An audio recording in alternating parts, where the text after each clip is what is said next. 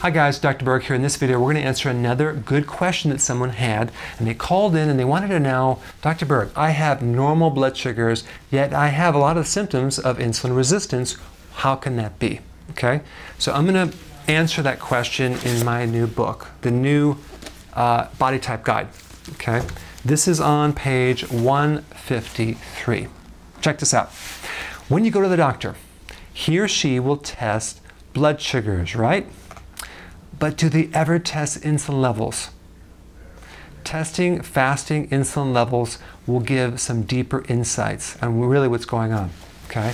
So really, for someone to have an alteration in actual blood sugars, which is pre-diabetes or diabetes, okay, that's later on the chain of events because insulin resistance turning into diabetes could take 10 years. The first thing that happens is insulin resistance, which your insulin is being resistive, and then the insulin doesn't go in the cell, and then it sends another signal back to the pancreas, and the pancreas starts making more and more insulin, okay? But normal blood sugars, okay?